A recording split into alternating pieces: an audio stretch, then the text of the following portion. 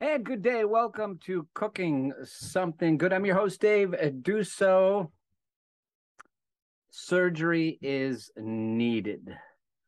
What happened? I'll tell you what happened. There was a grizzly bear. It was attacking an entire neighborhood.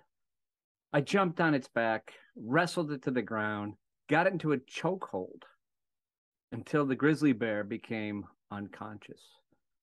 But when it became unconscious, it rested on top of my finger, which caused my tendon to slip out of place. So, was it worth saving thousands of lives? No, because it hurts like hell. What really happened? I tried to get out of bed without waking up my dog, Elle the mini golden doodle, and I slipped the tendon out of place, and they're going to have to do surgery. So, no cooking with my right hand. And you learn things when you do things. Let's not do that again. You learn things when you can't do things with your right hand. I've learned that there are a lot of things I can do left-handed. I brush my teeth left-handed anyway. I eat left-handed. I've always been able to kick left-footed and right-footed. I've always golfed and batted left and right. I can write a little bit left-handed, but it's not great. There are a couple of things I can't do at all left-handed. One of them is private. Bathroom makes it very difficult. And the other thing is, for whatever reason, I cannot shave left-handed at all. I did not know this. For whatever reason, now I can eat left-handed. I eat left-handed naturally.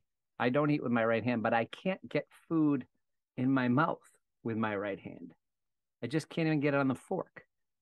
But I shave with my right hand, and I can't shave at all with my left hand. I tried. So I'm going to go to a barber shop on Friday, and I'm going to get a shave. With those sharp. We'll see what happens. Hey, it's time for another great episode of Cooking Something Good. Today, we've got my good friend, Damien DiPaulo, owner of Carmelina's in Boston. Damien's owned a lot of restaurants over the years. He may be the best chef I've ever met. And I don't think that's me embellishing at all.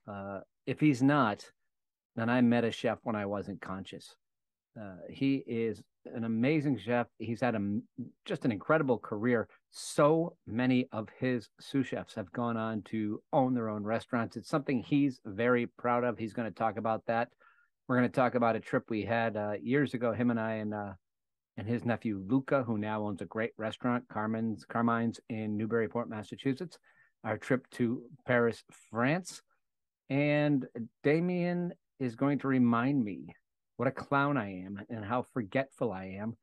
You're going to notice that the interview picks up almost like we're in the middle of the interview because Jack, the producer, our executive producer, wasn't here for that interview, and I had to touch all the buttons by myself, and I didn't hit the record button. So we missed out on about the first 12 minutes. We'll catch up after that. It's a really fun interview, Damien. Great guy, interesting story. Amazing story. All he's done and all the people he's brought into the cooking world. And we're so fortunate to have people like Kevin Cousins down at Tosca, Martin over at Alina's in Hadley, Massachusetts, Luca, the list goes on and on. Luca at Carmine's in Newburyport, Massachusetts, of course, Damien's restaurant, so many more. And we're going to talk about all those things today on Cooking Something Good. So let's get to it right now. In the last, oh, that was going on. Sorry about that. That was me. Oh, you weren't recording this whole time? I was. I just wasn't recording on the. I was recording on the Audacity. There's two things. All right. Well, you know what you're doing, I guess, right? Sometimes I do, and sometimes I don't, my friend. But anyway, I've been taking it easy. I've had a little bit of high blood pressure, some minor heart issues, but we are taking care of those as we speak. And, diet's everything. I don't want to take medication. So I cut out sugar. So it's been, how did you do that? I mean, I have type 2 diabetes and you can't cut sugar I'm on off. a high blood pressure medication, but I can't cut this. I tell you, at 5 o'clock, I'll be good. I remember that song. Remember that old song? The daytime I'm Mr. Natural, just happy as I can be, but at night I'm a junk food junkie. Good Lord, have pity on me. No, but I remember this song. Dave do so. Dave do so. You can't go. Yeah, we can't go there. We can't go there. I'm with Damien DiPaulo. Oh, he's frozen. Damien is frozen. Look at him, frozen in Mexico on the ocean. How good does that get? He's back. What? You just had a perfect pose, frozen with you on the ocean with Mexico behind you. That's beautiful. It was like a professional photographer came in and took the shot. But yeah, so for the last 2 months, no sugar at all, not missing it. How are you doing? My key sugar consumption, believe it or not, was coffee. So I cut out caffeine, cold turkey, no problem. I don't even miss it. I cut out sugar. How do I do it? I eat pasta once a week. Maybe I'll have a little pizza. How can you only eat pasta once a week? Listen, the gluten, it was fucking blowing me up. Every time if I had like in the morning, I had eggs with bread, I just felt my stomach just blowing up and making me feel like shit. So I cut sugar, I cut caffeine, I cut gluten, but again, a little pasta once in a while. I have to, I'm Italian, right? I cut all that crap out that's not good. I cut out no deep fried, no bad fats. I cut it all out. I've probably lost about 15 pounds. I don't take no more heartburn medication, no more cholesterol medication. I don't take any of that. I feel good. I honestly, at my age right now, I feel like I'm 30 years old. I feel half my age. I really do, Dave. I feel like I can't get off the sugar. And the caffeine, I didn't know caffeine had sugar. I don't drink milk in my coffee. No, caffeine don't have sugar. I was putting the sugar in the caffeine, but caffeine's bad for you anyway. I didn't drink coffee till I was 56 years old. Now I drink 4 cups every morning before 7. And I just got back from Puglia. And I'll tell you what. You were in Puglia? I was in Puglia for 14, 15 days. That's where my grandmother's from. Yeah, she's from Monopoly, right? In the old Monopoly? Yeah. Oh my God, Monopoly's gorgeous. Did you just stay there or did you move around? We stayed there for 4 nights and we went down to on our way halfway from there to Brindisi. Brindisi. Brindisi, for Christ's sake. Go there, you don't even know where the fuck you went. I didn't go there. And we went to then I went to Bari because that's where the family's from too. Bari, yeah. I didn't get to Tori, but then we stayed 10 miles south of Monopoly at a really Gallipoli. Did you go to Gallipoli? Yep. Gallipoli. Puglia is underrated. I love it. Puglia is one of the most beautiful. All of Italy is beautiful when all is said and done, but southern Italy is the best. And Puglia has great food, beautiful coastline, like unbelievable coastline. Yeah. Beautiful beaches. It's it's nice. We stayed in the old city. We had a beautiful bed and breakfast in the old city overlooking, where where in Monopoly or in Monopoly. So you're looking out and the boats go out of that little breaker and the boats. We were right on the water where that breaker is. And now that I love coffee, I mean I learned I don't speak Italian, but I learned how to say posso avere 2 caffè latte, per favore, porta via. Can I have 2 coffees, please? That's insane. You've known me for so many years. Let me tell you how long we've known each other and get ready to fall off your chair. We've known each other for about 39 years, 38, 39 years. And the first thing you said besides barging in, are we frozen or are you just completely still right now? I'm frozen. Oh, wow. Okay, there you go. I remember the first day I met you, you're not banging on the back door of Carmelina's. Demanding pasta. Puttanesca. Like, who's this fucking guy? Like, we didn't know how to deal with you, but you were very funny, charismatic, charming, and you just made us laugh every time we saw you. And you always had such good energy. And I miss you. I know I'm not around a lot when you come down, but I consider you one of my best friends. I appreciate that. I feel the same way. especially from those days. And when people are tight, good friends, doesn't mean they have to talk to each other every day, but we have that connection, you know? Yeah. Those were good times. Remember my stand-up routine in the metro in Paris? Wow. Yeah. What was it like? I just flew in from Boston. Luca, remember, he's only 45. That kid remembers everything, but I forgot about that. I got a standing ovation up, and I was like speaking. Nobody understood you. No, my pidgin French and English mixed up. But I tell you, I did get a compliment. The kid who worked at the coffee shop, I fell in love with Italian coffee. I really liked it. But he said if you one in the North End, no, or the no, one in Italy? In Monopoly. Oh, you said you had a great pronunciation for the one phrase that you know. Posso avere due caffè, por favore. I have 2 coffees. Is that right? Can I have 2 coffees, please? Yeah, you know it's right. And then if you want to say to go, it's porta via. Portare, yeah. Portare. Yeah. So you don't want it. Oh, espresso's all about espresso, fast. I like that. I tell you what, I love the coffee. I love the language. And tell me if I'm crazy. I've been. That's my 3rd trip to Italy. Okay, I've been to Florence, been to Rome, did all that. My first time to this area where the Bellinduano, my family's from. The smells, the taste of the food, the dialect. It reminded me more of family than any other part of Italy. Well, the Pugliese dialect is. I mean, people say the Sicilian dialect is crazy. The Pugliese dialect is very difficult to understand. It's like such a small country as, you know, the Italian national language, that which everyone knows. And then you have all these dialects, and Pugliese, like, oh my God, it's so hard to understand that. I speak fluent Italian, I speak fluent Sicilian, Neapolitan, but I can't get the Pugliese down, man. It's tough. It reminded me of my house. It reminded me of the house when I was a little boy, and all the uncles and aunts were all running around the house. And the taste too. I had a bolognese, and there wasn't many ingredients, but it tasted just like my nona's. And the old lady told me, she said, I sear my pork, and then after I cook it, she shreds it. She shreds it up. Yeah, so it's more like a ragu, not a bolognese. A ragu, I'm sorry. Yeah, that's what my grandmother used to do. Exactly. We had that at Carmelina's too. We would cook the whole pieces, we'd break them up. Yeah, I used to eat that all. Veal, pork, and beef. And then Vinny would eat it like Sloppy Joe's, that son of a gun. He probably would eat 3 pounds a week. He'd come in the restaurant to get ready, and he would scoop it out. It was so thick. And then he would heat it up, and then he would put it between 2 big things of bread like that, like the gavone that he was. That's too Vinny, much. I hope you're listening to this. And too much bread. He would have enough of Vinny. He would scoff it right down. But I'm having a hard.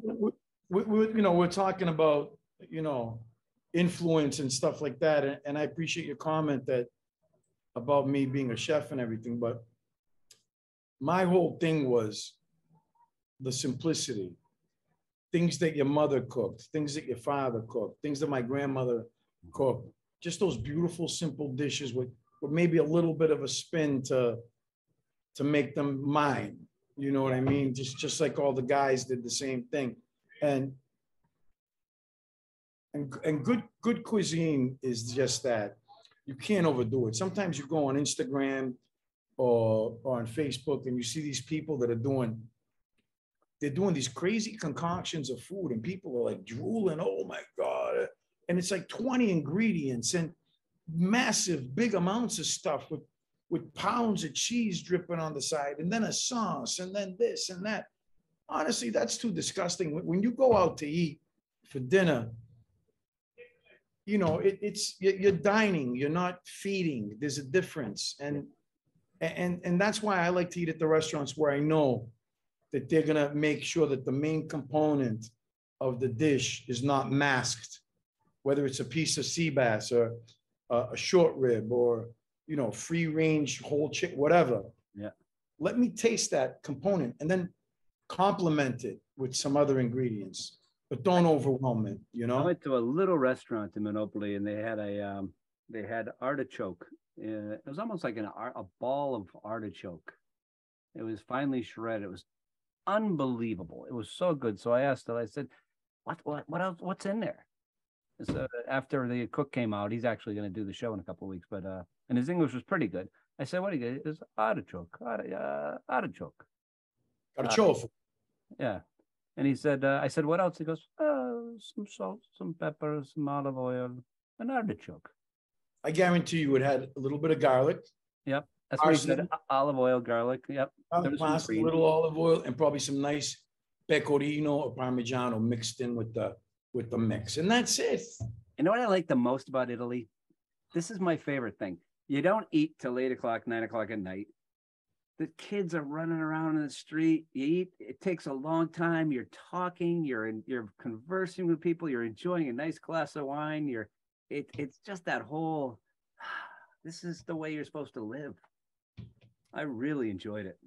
I mean, it's good to see. Like I've been back to Italy in the last the last 3 years, maybe 5 times, 6 times, and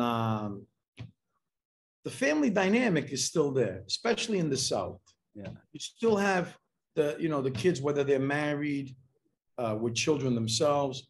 There's always the Sunday dinner still, which we've lost in America.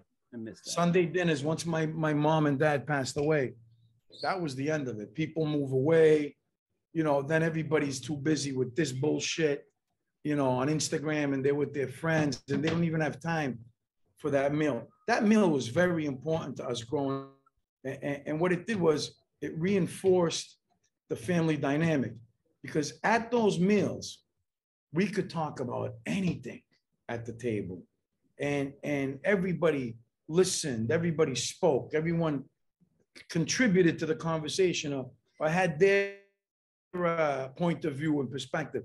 And it was just so great, because that's when you really got to know everyone. You didn't get to know everybody. You go home, you go to sleep, you wake up, your sisters are at the table, maybe you have a coffee, boom, off to school, off to work, whatever. The whole family dinner was what brought families together, what made us learn, what made me love my uncles that I would see maybe once a week.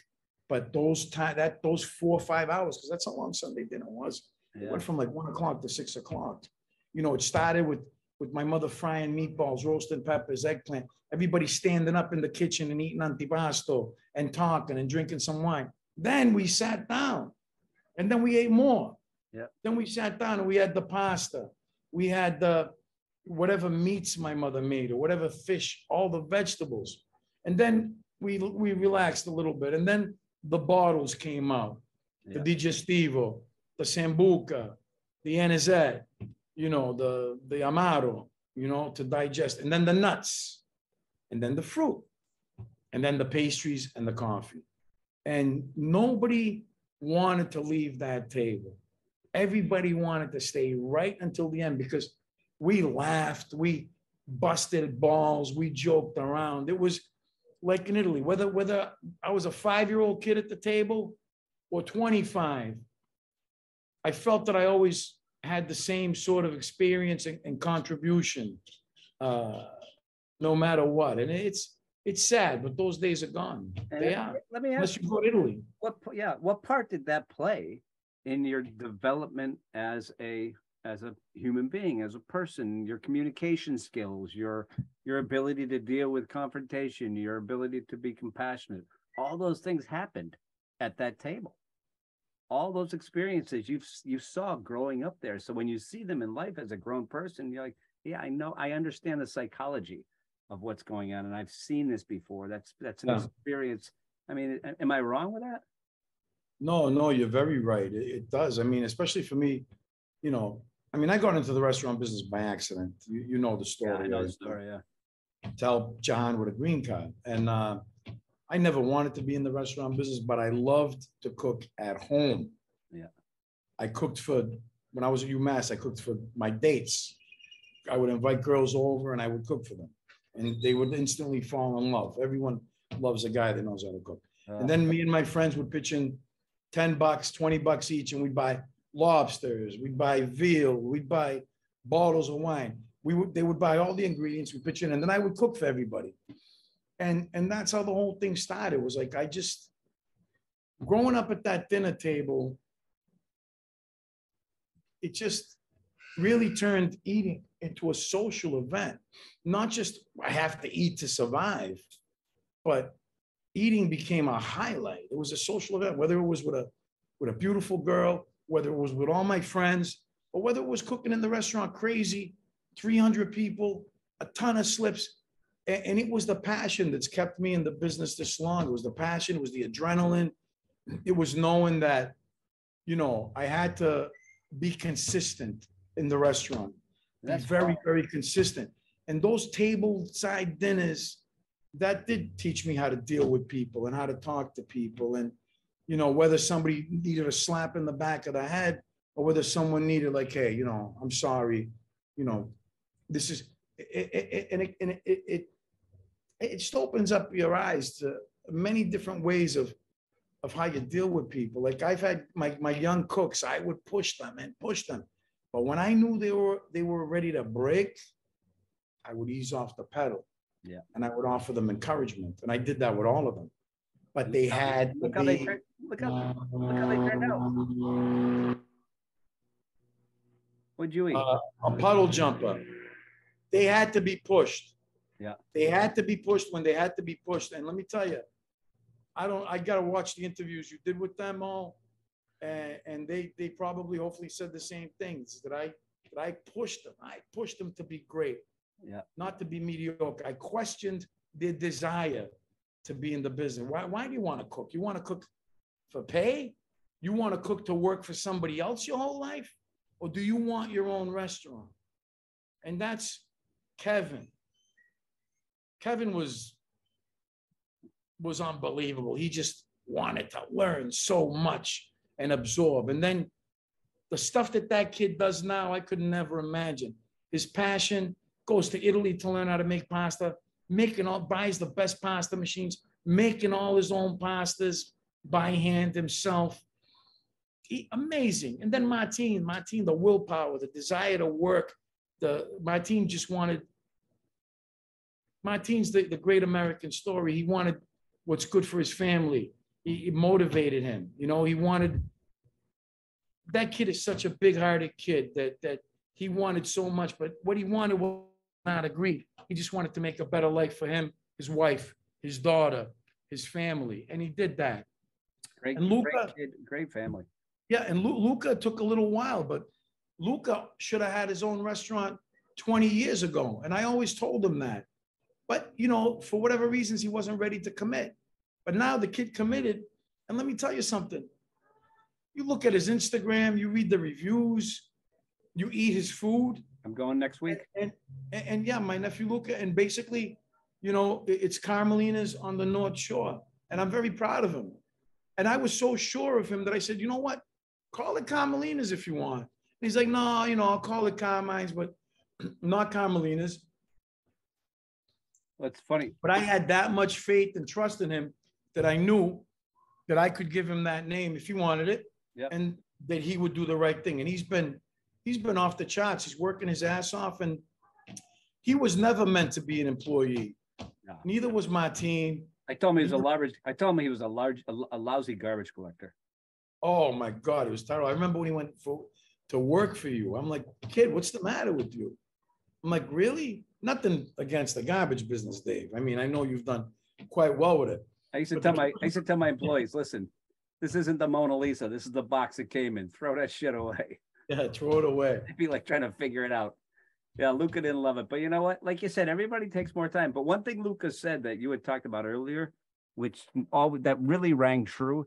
He said, Damien, the times that he would get the most upset is when someone had low energy. They wouldn't bring positive, high energy. If they had low energy, that's the thing he said. Damien had an understanding that would bring the whole line, everybody down. You couldn't have that low energy. And you mentioned that earlier about energy. I think it's so true. And that's the difference between someone who's working because it's just a job, mm-hmm. and someone who's working because they have a goal. Just like all those young guys weren't young anymore, but just like all of them, they were all motivated. Yep. They loved the business. Yeah, you know what? We could bitch and moan and curse when we're on the line. And, when some asshole wants to add chicken to a puttanesca, to a carbonara, and it's like, you're fucking up my food, man. Don't do that. Or when somebody wants plain pasta under a main course. Oh, can I have a chicken piccata or chicken masala on top of pasta? No, no, I'll do anything you want. I'll respect your allergies. I'll respect your dietary restrictions, but I'm not going to add. I'm not adding broccoli to a crazy Alfredo. This isn't a pizza we're making here. This is a dish that I created. Yeah. Dishes that my guys have created at their places. And honestly, if someone has a dietary thing, all the love to them. No butter, no butter. No this, no this. Can you do this with the red sauce instead of cream? Absolutely. Can we make another suggestion? Maybe. But we always try to facilitate that. But when people get crazy and they behave in a gluttonous manner, Americans love to add chicken. Well, let me tell you something, America. First of all, make sure the chicken you're eating is free range, because that's one thing that should be free range is chicken. Chicken is fucking poison. It's full of hormones. It's full of additives, and all that shit goes in your body. So at my restaurants, we only serve free range chicken, and that's it. We're not going off that. Yeah, my chicken's going to cost a little more, but my chicken's not going to kill you. Yeah. Okay. Let me ask you. We got off topic here, but yeah, it doesn't matter. But in the store the other day, I saw it was beef mince for sale, and it said handled humanely. Beef what? It was mince, beef mince. It was Hamburg. Mince, Hamburg. You mean ground meat, ground beef? Ground beef, mince. Call it mince. I'm thinking M-I-N-T-S. No, M-I-N-C-E. Mince, like they refresh your breath and. Anyway, it said clog your arteries. Yeah, it's. Right. So when did you start saying beef mince and not hamburger or ground meat? Did you go to England or something? Beef mince. That's a British thing. I watch a lot of. Monty Python. What the hell are you watching? Anyway, you watch a lot of Benny Hill, is what you watch. I love Benny Hill. I love British comedy. But anyway, it said humanely handled. Not a freaking thing is dead. Does it matter? Humanely handled. They didn't scare the shit out of them when they were ready to kill them, putting them in that long line and then giving them the jolt. They say that they still killed it. They killed it, but they do it in a when you kill something in a humane way, when they don't expect it coming, they're not ready for it, so they're not going to go like. Argh! And from what I read and what I understood, and I'm just a cook, I'm no scientist. But when they sense that happening, their body's releasing like all this toxin and all this shit. Really? You know? How do they know? They're cows. Let me tell you something. Watch some of these Instagram videos with the animals. It's amazing. I don't know if animals have evolved or if we're paying more attention to them, but it's amazing how smart pigs, goats. Oh, pigs are smart. It's fucking ridiculous. I saw a video today. These ladies had their shopping bags and they're visiting chimpanzees. And there's a glass pot separation. And the chimpanzee points to the bag. I'll send it to you. Are you on Instagram? Yeah. All right. The chimpanzee points to the bag. The woman's looking, pulls out a banana. The chimpanzee's like, yeah. And he wants the banana and he's telling her, over the top. Throw it over the wall. He's signaling the woman to throw the banana over the wall. Are you kidding me? Then there's a lot of kids these days. It's animals have smartened up tremendously.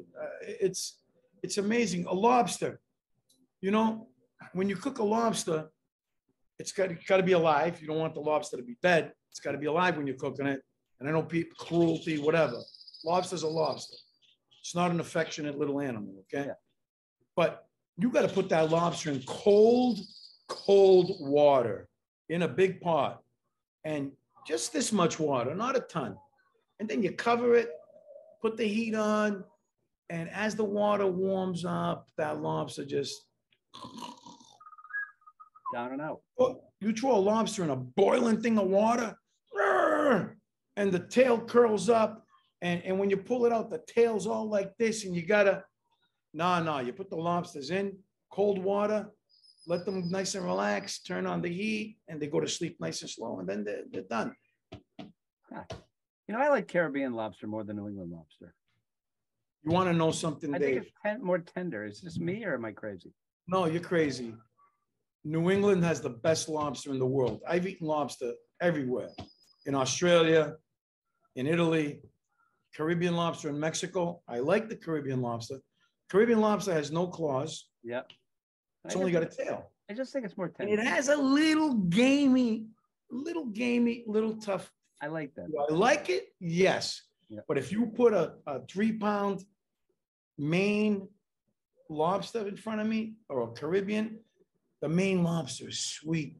You don't need to do anything to it. When you bite into it, when it's cooked properly, it just snaps the right way and it chews perfect and it's sweet.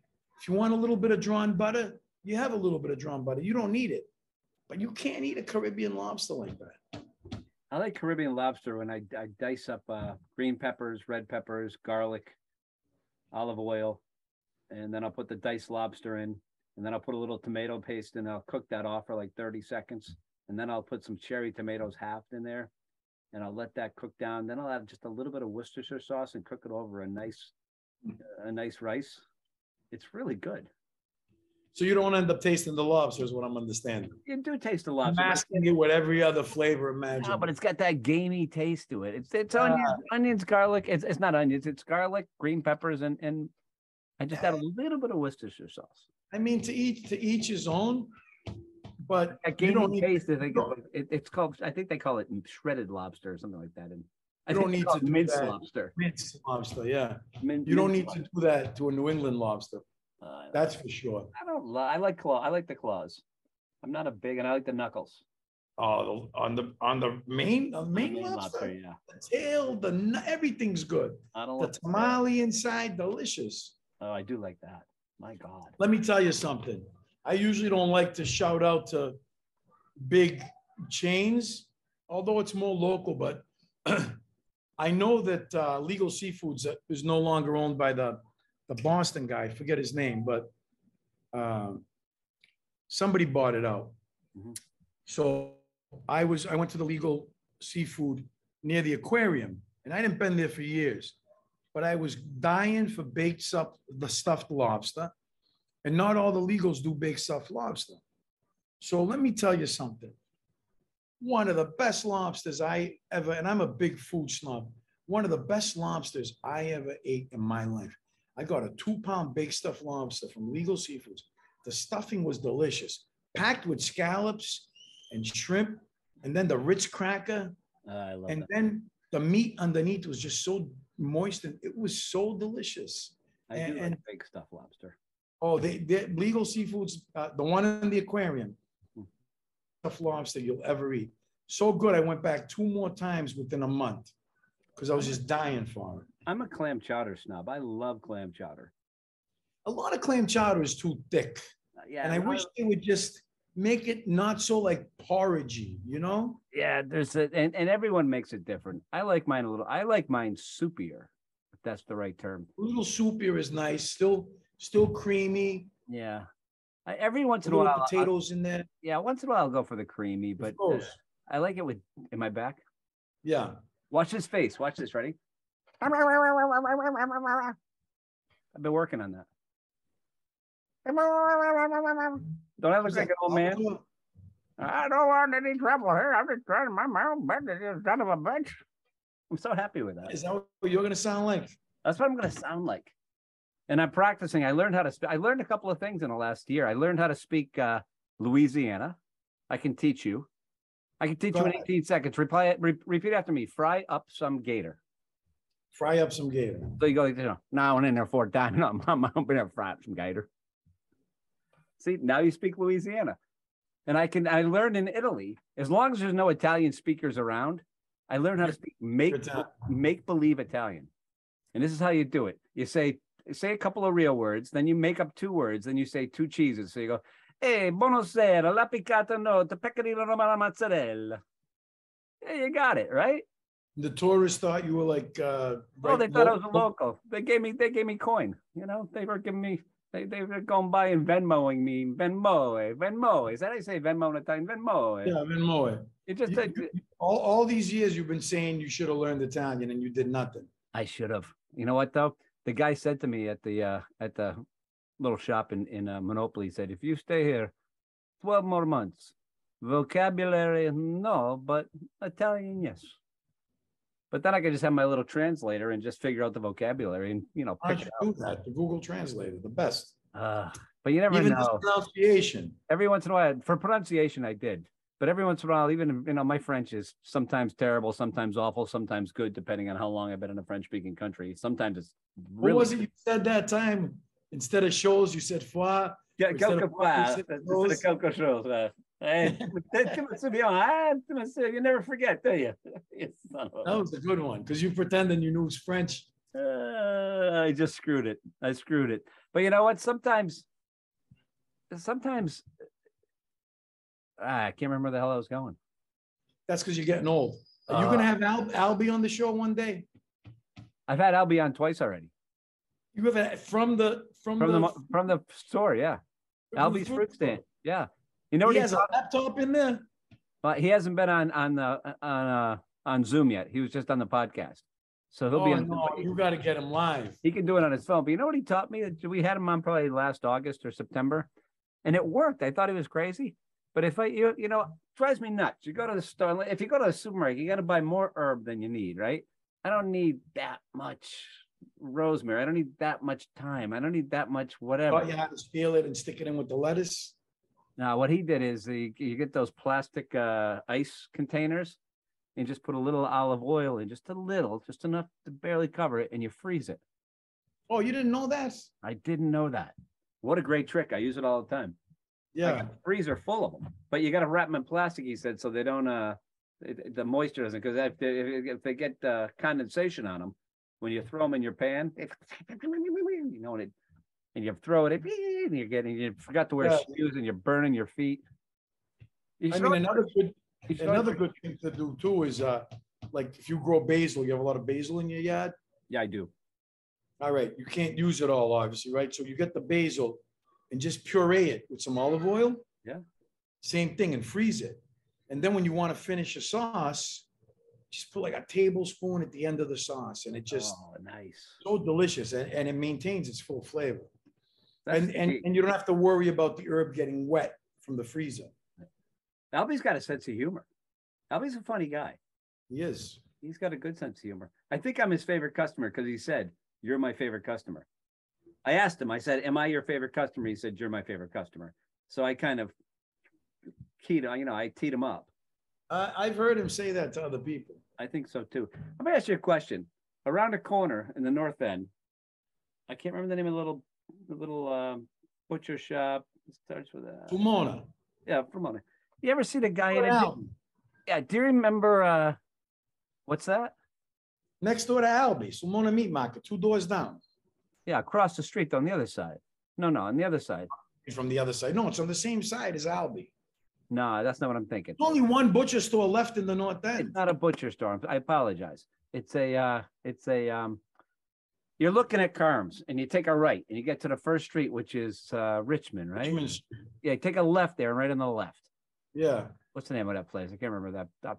Lumadia? Yeah. There's a guy. Do you remember All in the Family? Remember that TV show? Were you here for All in the Family? I was here. Do you remember Stretch Cunningham? Remember Stretch? The tall kid. Yeah. Yes. Doesn't that kid look like Stretch Cunningham? He also looks like Richie Cunningham's brother from Happy Days. Yeah, he looks like Stretch Cunningham though. And tall guy. What does him? Goni.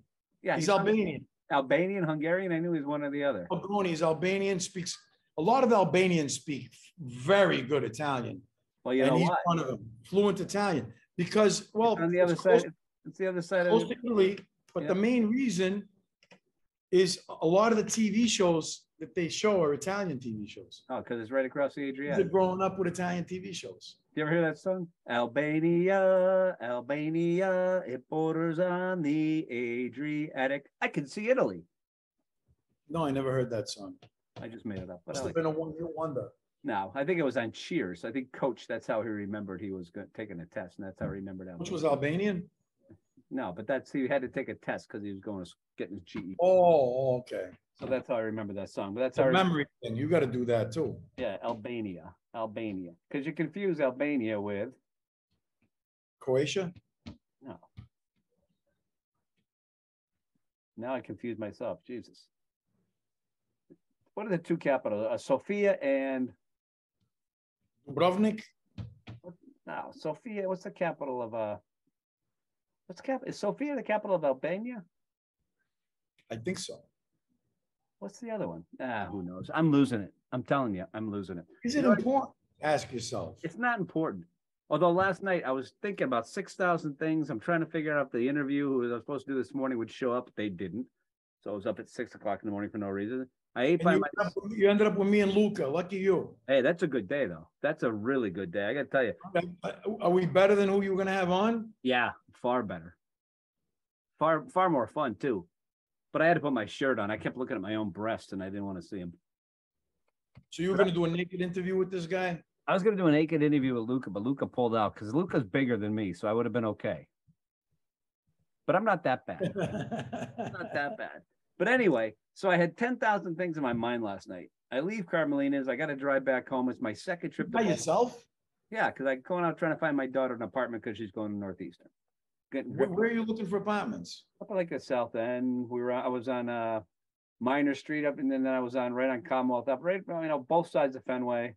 So she's going to Northeastern? Getting her graduate degree from Northeastern. God bless her. Yeah, we're trying everything. I tell you, finding a place in Boston. I tell you, South End, Southeast. When I was young, when we were young, that was an awful neighborhood. It's not nice now. I guess you wanted to be close to the school, but not too close, because there's still some pretty shady areas around there. Yeah, where she is fine. Where the places you already found a place. And there's Dartmouth Street, which isn't bad. Dartmouth Street is great. Are you kidding me? Minor is where what's the station? Lansdowne? Is that the train station down there? Lansdowne Station? So she's near Kenmore Square? That's where we're looking right now. That's where we're looking the last couple of days. You didn't get an apartment yet? No, we're still looking. That's why I keep going back and forth to Boston every day. That's who keeps sending me these things. So where is she now? She's just graduated from Merrimack, and she's working this summer, and then she's going to graduate school. Where is she living at the moment? In North Andover still, because that's where she's working this summer. So we got to find a place next 45 days. So she just sent me a text, said I need to fill out the rest of this application for her, the parts I need to fill out for her. So, Damien, I love you, but my daughter's always come first. Is the North End too far for her? Yeah, I think so. They'd have to. I mean, how do you get to Northeastern from there? You got to take a train. I get to Northeastern. You got Haymarket Station, which is Orange Line and Green Line, and then you have Government Center, right at the end of Hanover Street, right there, yeah. And then you have Aquarium, which is right where the aquarium is, which is Blue Line. So I don't know what lines, but they are all represented: red, green, orange, and blue. Huh. She would love it. And she's safer in the North End. I think so too. She's got me around. I'll make sure all the guys in the restaurant know, Yeah, and she's friends with Nick. She loves Nick. Everybody loves Nick. I have to take this part out. All right, my friend. Yeah, if you're anybody in the North End that's got a spot, she needs a 2-bedroom. She's got a roommate. So you all done? You all done with the garbage business? Yeah. I've been out for over 12 years. Oh, shit, I remember, yeah. I got to be a stay-home dad, and that was that. You were like probably one of the best garbage men I've ever met in my life. You know what? I showered. That's really the key to the whole operation. You were so, what was that thing, old garbage men never died. We just smell that way. Hey, I got to run. I got to feel she's having a heart attack here. You got to run. I got to run. I got to get her. You don't look like somebody who runs to me. I hike. Unless it's a meal. I hike every day. I do like 9-mile hikes on a weekend. Good for you. Yeah, I like hiking. I like walking. I like going to. Walking's great. You should walk every day, though, not just on the weekends. I do walk every day. I do a minimum of 3 a day. And I just signed a thing next summer. I'm doing a 4-day across England, coast to coast, ending in Scotland. Nice. Do me a favor. Hugs and kisses to your lovely family, okay? Thank you, my friend. One. Hey, Damien, thanks for joining us. It's always a pleasure to have. Enjoy your beautiful daughter, the beautiful scenery behind you. How's Melina doing? Melina's doing great, actually. That kid was, you just knew she was going to be I always just had a place in my heart. I knew that kid was going to be a success no matter what she did. And, yeah, I mean, she got a terrible blow with the pandemic because gyms in Boston were shut down. And then when they reopened, you had to go to the gym like this. You can't breathe. So that was really moronic, and it basically killed her business. But you remember when she was a little girl, she's tough. And she's a tough kid. And she's a champ and she's a smart kid. She's just a nice kid. One of my favorites. Always has been. Always Dangerous has. Dave. Hey, we're going to take a break. We'll be right back with more of Cooking Something Good. Special thanks to my good friend Damien DiPaulo, the man who can wear a shirt on camera. He can take his shirt off. I really should wear a shirt, so I did. I'm wearing tiny underwear too, if you want me to get up. Yeah, get up, will you? Nah, I can't. Okay. We'll be back right after this with more of Cooking. Am I off? Am I done? You're done. All right. When do I get my check? Yeah, we'll send you a sweater and we'll send you a coffee mug. I don't drink coffee How anymore. long are you down there for? Send me 2 sweaters till July 27th. Oh, maybe I'll sneak down and get the hell out. Let me know. There's a lot of good food down here. Love to get the hell out. I need a break. All right, my man. All right, I'll see you later. Take it easy. Thank you. Dangerous Dave, Duso, Kid Caponatina. 2 outs, bottom of the fifth. That brings up Damien DiPaulo batting 286, 15 home runs, 56 runs batted in. The wide of the pitch, high and outside ball one. Remember, sports fans, for all your great dining pleasures, Carmelina's Hanover Street in the north end of Boston. Hey, that's it. Show's over. Special thanks to my good friend Damien DiPaulo. Currently, he owns Carmelina's restaurant in the north end of Boston. He has owned so many restaurants over the years, and out of his restaurants have come some of the best chefs anywhere in the world. He has really been a trailblazer, and we're lucky to have him and all the people who have followed behind him. We're very, very fortunate, and we're fortunate to have him on our show today. Damien, thank you very much, not just for being on the show, but for your friendship over the last 35 years. It's meant a lot to me. I don't think you'll ever really know. Cooking Something Good is a production of the CSG Broadcast Network, and all rights are reserved. Any rebroadcast, retransmission, or other accounts of this show without the express written consent of Heshy Deuce Productions, LLC, is prohibited. You can't do it. But if you call us or you send us an email or get in touch with us, we'll talk about it. I'm sure we'll let you use it, but you got to let us know first. Not a big deal. But you do have to let us know. That's just the rules. I don't make the rules. Until next time, remember, food is fun, fun is food, and it's always foodie fun time here at Cooking Something Good. Thanks for joining us today. We'll see you next Wednesday. Bye now.